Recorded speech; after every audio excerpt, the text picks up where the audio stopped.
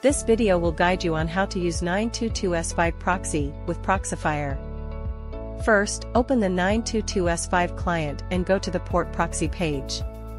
Click on Filters, then select the criteria for the country, city, or other conditions to filter the IP addresses you need. Once the filtering is complete, click Confirm.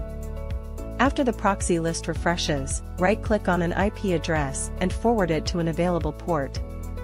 Next, click on the port forward list at the bottom, find the extracted IP, and click the Copy button on the right. After copying, open Proxifier, click on Profile in the top left corner, then choose Proxy Servers. Click the Add button on the right, and paste the IP and port you just copied from 922S5. Under the protocol option below, select SOX5 and click the check button to verify its availability. If the test is successful, click OK. When prompted, select No, and click OK again. For the next prompt, select Yes. Then, click the Add button to create a new rule.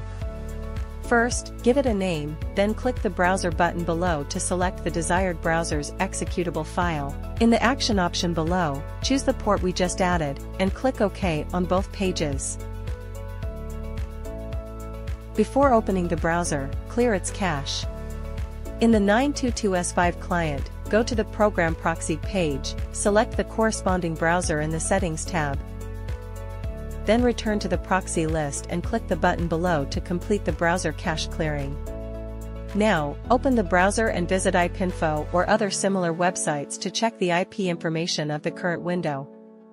You should see that the IP matches the one extracted from 922S5. The configuration is now complete and the proxy is ready for use.